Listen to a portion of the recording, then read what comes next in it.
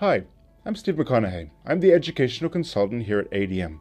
In today's webinar, I would like to explain in detail the procedure for making minimal invasive bridge frameworks using Dentapreg PFU. This kind of bridge can be used in a variety of clinical applications, such as minimally invasive composite bridge in posterior regions where enhanced strength is required, also long-term provisional solution to delay the final treatment, and non-invasive bonded bridge for semi-permanent solutions. During our webinar, we will learn about making indirect posterior bridges, when fiber reinforced composites are the correct choice, and a step-by-step guide to applying the Dentapreg strip from beginning to end. The entire webinar will take about 15 minutes.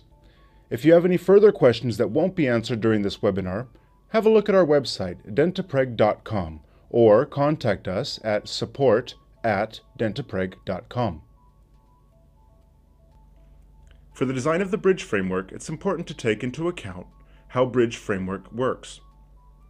In physics, for every action, there's an equal and opposite reaction.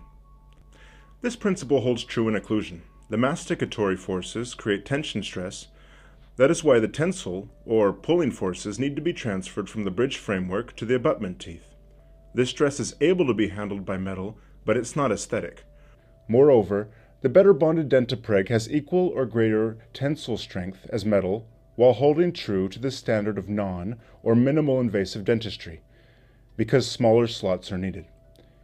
You've probably faced some problems while making posterior bridges. Two of the major problems with traditional bridges are that when bonded to a metal frame, the device is not very pretty, and a beautiful smile is the ultimate goal for every patient. On the other hand, when only using composite, the weak adhesion to the abutment teeth is 30% less than when compared to a metal framework. Fibers offer the same strength as metal, with the added aesthetics. And not only that, but Dentapreg is also repairable during its service lifetime. Dentapreg is therefore the main choice for dental professionals who demand reliability, strength, and aesthetics all together in one package. A bridge made from Dentapreg PFU combines all of the desirable properties. They are clinically reliable thanks to the perfect combination of incredibly strong glass fibers and a unique resin. Technology derived from the production of composite materials for the aerospace industry is used in the manufacture of the strips. This fiber backbone gives Dentapreg strips their unique strength and stability in the moist oral environment. Dentapreg has the highest strength in its class. This allows the resulting bridge framework to be very subtle by not requiring the extra flowable composite. The final aesthetics of the bridge are achieved from the composite used on the coating layer of the bridge. Through extensive research and development, we have found the resin which is the most ideal partner to the fibers. The resin, which is pre-impregnated with the glass fibers, due to its chemical composition, is compatible with all light-curing adhesive systems and composites. When working with Dentapreg, it is therefore possible to use whichever light-curing composite you prefer. The pre-impregnation process creates a slightly tacky feel to the strip. Also, they have low shape memory, which aids handling and adhesion to the teeth. This allows the application to be simple, fast, and safe. Also, by pre-impregnating the strip, the resin is combined on a molecular level and eliminates many of the steps normally associated with fiber bridges. This is one of the main reasons Dentapreg has gained such popularity among dentists. These specific attributes of Dentapreg are the reasons for the extraordinarily high ratings by independent experts. We can point to the example of a recent evaluation by CRA, which states that 100% of dentists would recommend this product to a friend. The direct procedure means chairside in the mouth. While this option may be faster, we would recommend first gaining some experience with Dentapreg bridge frameworks. Today we'll focus on the indirect procedure. The indirect method is done in the lab. This method is more precise and aesthetic. Plus, it is much better to do the indirect procedure until a certain amount of experience using Dentapreg has been obtained. To apply the bridge, it's important to place the strip in the desired position on the teeth. The shape of the light-cured strip is very important. because it's necessary to respect the physiological forces that occur during mastication. Also, any previous preparations may be used for mechanical retention.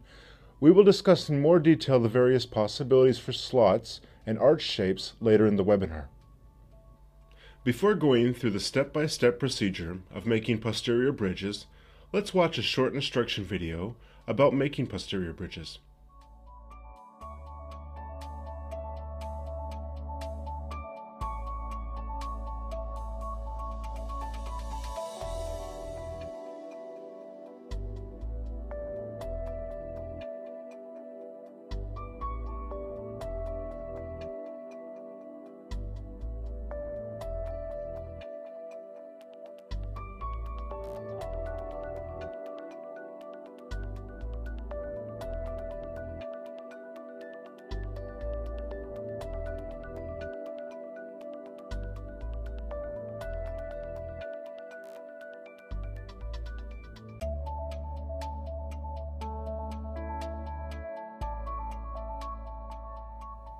Now we'll explain step by step the complete procedure for making an indirect posterior bridge using Dentapreg PFU.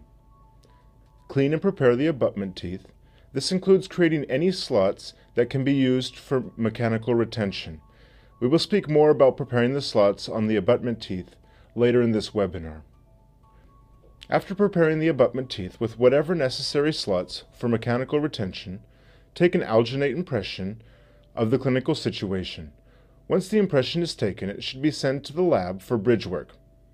It is possible to do a direct chairside procedure by skipping to step 5.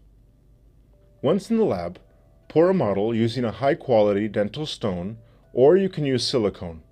The bridge will be prepared on this model. Working on a model is easier than the direct chairside method, and the final result will be more precise and aesthetic. Measure the length of a Dentapreg PFU strip. You can measure the length of the strip using dental wax, dental floss, wedgets, or other appropriate tools. Remove the strip from the blister and cut it with regular scissors to the required length. Remove the protective foil and paper. A quick tip: the easiest way to remove the foil and paper is to snip a little somewhere in the middle of the length of the strip, obviously avoiding cutting the strip. Then peel away the foil and paper. Removing the remaining protective paper and foil becomes very easy. Do not touch the unprotected strip with bare hands. The use of powder-free latex gloves is recommended. Return the remaining part of the strip to the blister and place the blister in the supplied light-safe box. Store in a dark place, preferentially in a refrigerator. You can store the open blister for up to 2 weeks without deteriorating the properties of the strip significantly. Insert and form the strip to the required position. The ideal shape of the bridge is as close as possible to the part of the structure which will experience the most tensile stress. In other words, the bridge should arch down towards the bottom of the new pontic while leaving space in order to facilitate cleaning of the gingiva. We will discuss in more detail the possible orientation of arch shapes later in the webinar. Light cure the entire strip for 40 seconds and remove it from the model. Apply a thin layer of flowable composite along the bridgework area, including the slots on the abutment teeth, providing enough composite that the strip will be covered on all sides. Thanks to the chemical compatibility of Dentapreg, you can use whichever light-curing flowable composite you prefer. Step 10. Place the cured strip into the flowable composite. Again, make sure the flowable composite covers the entire strip on all sides. It is important to cover the strip on all sides in order to ensure the protection of the fibers and immensely increase the overall durability of the bridge framework. Light cure the strip with the flowable composite. You can use any light curing flowable composite that you prefer. Just follow the manufacturer's instructions. Build the pontic with crown and bridge composite, then polish it. It is also possible to use the original tooth as a pontic. We will describe how to do that in a few moments. This is the end of the lab work, and the prepared pontic is now ready to be applied directly in the patient. Sandblast the bonding areas of the bridge work. This is in order to create a slightly rough surface which will aid in adhesion. Clean the sandblasted bonding areas with an etching gel before the cementation. Put a layer of composite cement on the bonding area of the bridge framework, according to the manufacturer's instructions. Cement the bridge framework. Remove the excess cement. This can be done with a scaler or any appropriate instrument. Finish the bridge and adjust the occlusion. We would like to emphasize the proper placement of the strip in the bridge framework.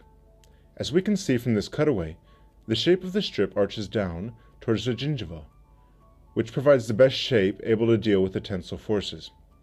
As you may have noticed, here we've used an inlay, which is the most commonly used type of slot, because it leaves most of the sound tooth while at the same time providing extra support.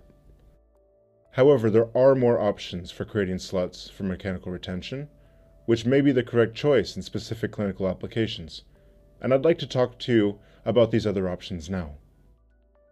The longer the span of the bridge, the more retention area is required on the abutment teeth. The following are possible slots starting from the most invasive to non-invasive. A crown is done when there is a multiple unit bridge and a crown has already been prepared. The figures shown are the minimum which is required to create the bridge framework. This option is the most invasive but also provides the highest strength which is necessary for multiple unit bridges. When the preparation for an onlay has already been done or a filling can be removed, the onlay slot provides more retention. However, it is also more invasive. I would like to point out that even though the strip is 3 millimeters wide and the slot is only 2 millimeters, it is not a problem because 3 millimeters can be squished in order to fit into the groove. When a filling can be extended to include the added retention area, then inlay is the best option. This slot provides a satisfactory amount of retention and is also minimally invasive. As I said before, this is probably the most common preparation due to the compromise of retention and minimal invasivity. Box, the most minimally invasive, used when minimal or no work has been previously done on the abutment teeth.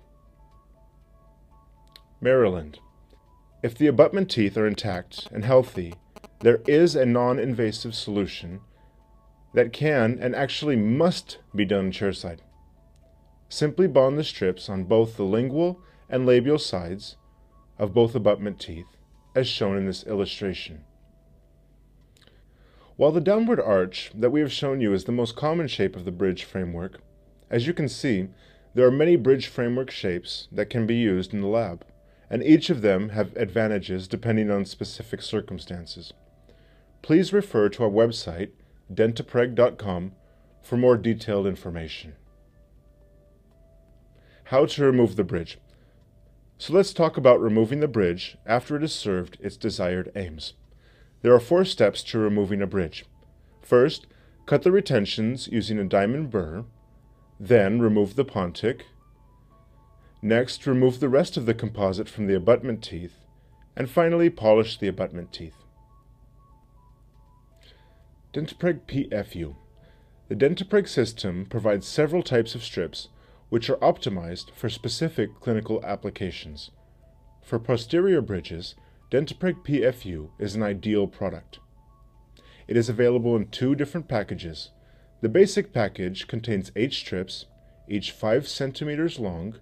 Their width is 3 millimeters, and the thickness is just 0.3 millimeter. This subtle shape accommodates about 8,300 individual fibers. The fibers are unidirectional. In addition to the strips, you will also receive relevant literature and a light safe box for keeping the strip in an open blister for future use. The smaller package, a mini refill, contains 3 strips with the same dimensions plus literature. For pricing and orders, visit our online shop at Dentapreg.com, which is open for customers from the USA. For U.S. orders, you can also call 1-866-697-5400 5266. For those countries where we don't have distributors, you may contact us on our email, sales@dentapreg.com. Again, you'll find all this information on dentapreg.com. Dentapreg instruments. While one of the special aspects of Dentapreg is that no special tools are required, we have developed two tools that make the job even easier. Dentapreg Shield is an ideal tool for protection of the Dentapreg strip against light during light curing. Dentapreg Fork is an ideal tool for adaptation of the Dentapreg strip to the required position. How to store. An unopened package may be stored for up to 3 years. It is also possible to store opened blisters in the provided light-safe box for up to 2 weeks without deteriorating the properties of the strip. We would recommend storing open blisters in a dark, cool place, preferentially in a refrigerator.